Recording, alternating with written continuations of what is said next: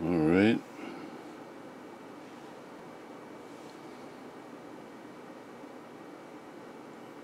I am trying to check out the FFT option on the Siglent SDS1104X 500 megasample 100 megahertz scope here. I haven't used the FFT. I really actually aren't doing any electronics anymore, but 20 years ago I used to have an audio precision at work. I think it was like $15,000 or something. But now I've cobbled together, you know, a pretty vintage set of audio test. Here's an old Heathkit pink and white noise source. I actually built this from a kit in grad school.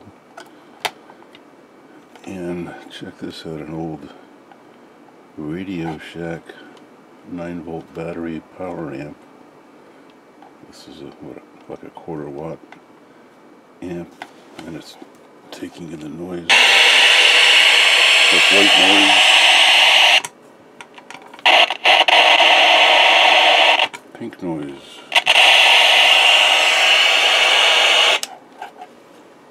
It's actually a pseudo-random, it's a digital chip in there that generates a pseudo-random pulse train, and if you look at the output, you can actually see it's a square wave output coming out on the chip.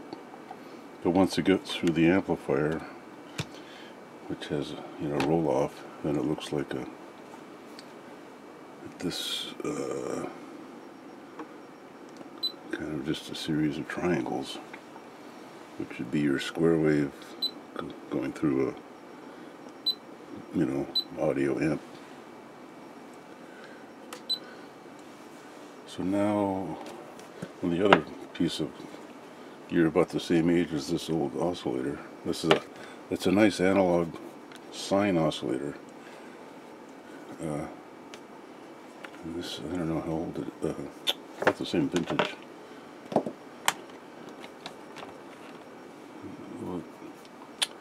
So this scope has a lot of math options. So to look at the spectrum of this white noise source through the amp, you would go to the math, and I had already set it up, but so once you enable math, then you can choose your math operator, and you've got arithmetic plus, so you can add channels, multiply channels, derivative, integral, root, and then FFT, and then you pick the source, and then you can configure what kind of FFT, how many points tells you your frequency resolution. It's the inverse, the record length versus frequency resolution. So right now, I've already zoomed it. It's got centered at 39.5 kilohertz, and 5 divisions it goes to 89.5, so that's 5 kilohertz per division. And windowing, so there's rectangle, Blackman, Hamming, flat top. I used to do a lot of FFTs and programming, DSP programming way back, for automatic test equipment, and this was always the thing that was hard to pick or explain, to managers. But when you don't always necessarily want a window, like if you know your signal's purely repetitive and you have a nice sample of even cycles, and you would pick rectangle instead of the windowing, but because they would introduce distortion. But I remember Hanning as being a common one. I don't remember, it's been so long I don't remember the subtle details of, it's, if you're interested in power measurement versus harmonic distortion or something. And then you can have the split screen or pick full screen on one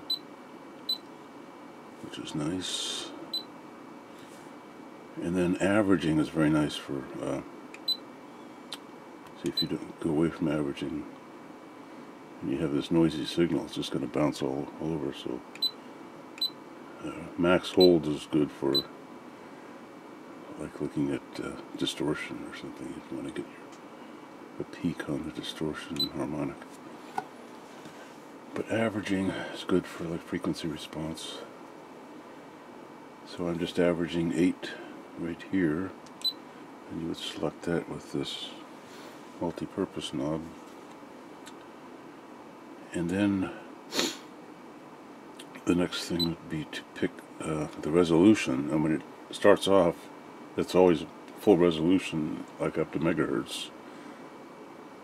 But in this case, we know, and also if you want decibels, the units right now are dB, volts, RMS, and the assumed external load is only, if you were going dB, milliwatts, I guess. For power into a load, like for audio or RF. And vertical scale is 20 dB per division, which I think I had it down to 5. So I went to 5. And go back to horizontal. Here's where you can adjust the center and shift it. So that would be 0 hertz where the trace starts. And then hertz per division. Right now it's 10 kilohertz per division, so we're going from 0 hertz to 90 hertz, because we've got 9 divisions. And of course this only does 20 kilohertz, but it seems to be putting out a signal only 30 decibels down at 90 kilohertz. Anyway, what is neat with this is you can do reference levels on your FFTs, so let's compare the white noise spectrum to the pink noise spectrum. So ideally this would be flat if we didn't have the amplifier. So I'm going to store this as a reference. So I say reference. The source of the reference is math. Location is, you get 4 locations. And you hit display. And by default it's on. So it's the light blue. I don't know if it shows up here, but I can turn it off and then on. So let's see if I disconnect this, you can see the reference signal stays there. Now I'm going to put this back onto pink, and we can do a comparison. So for instance, we can see the slope of the pink noise is different. The levels are different and the slope is different. So you would want to, if you just wanted to get the slope in like decibels per octave, I guess, or rather than absolute level. But so for every 10 kilohertz, it's going down. Let's see, it goes 2 divisions in 20 kilohertz. So we're going 10 dB per 20 kilohertz on pink noise, and only about 5 dB per 10 kilohertz on white noise. So you can see the pink noise has a much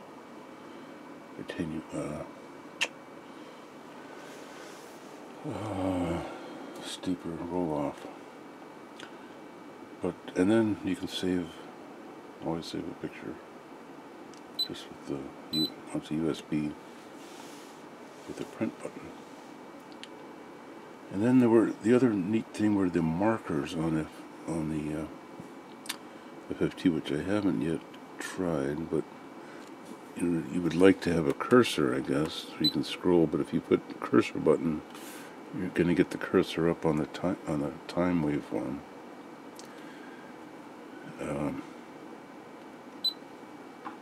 So to get to the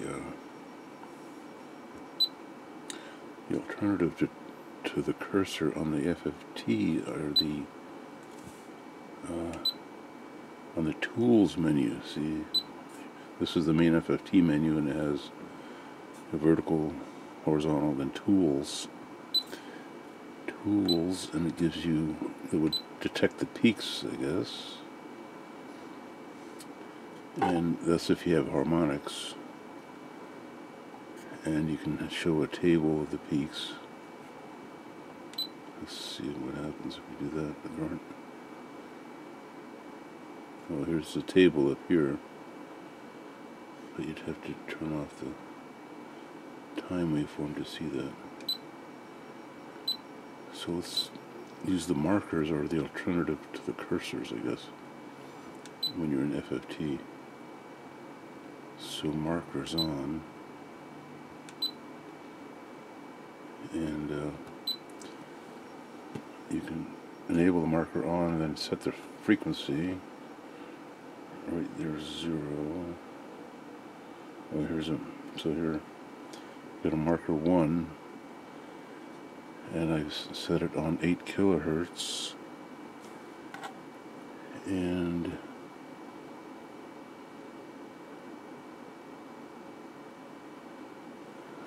it's showing me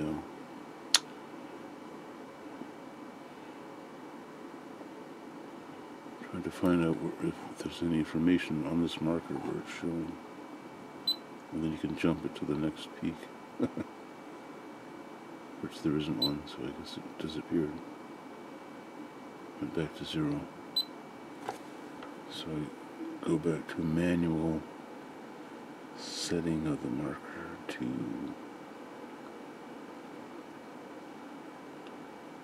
let's see, 9 kilohertz, 10 kilohertz, and marker. Oh, there's automatic set markers on peaks or markers on harmonics. Oh, I can show the table.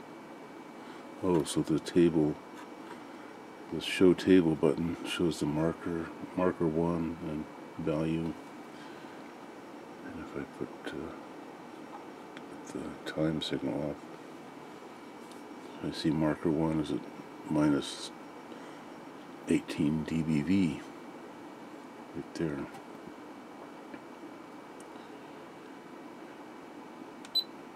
Oh, and you can show the frequency. Oh, and there's delta between markers. That's nice. So there's 3 options you can enable separately. Show table. I should zoom on that. Huh? Show table, show frequency, show delta. There we are with the table. Now let's put another marker on. We'll go hit the back button. And tools, marker control, marker number 2. Show marker on and put it at frequency about 20. So this would let you do like decibels per decade or something. In this case, octave for 10 kilohertz to 20 kilohertz.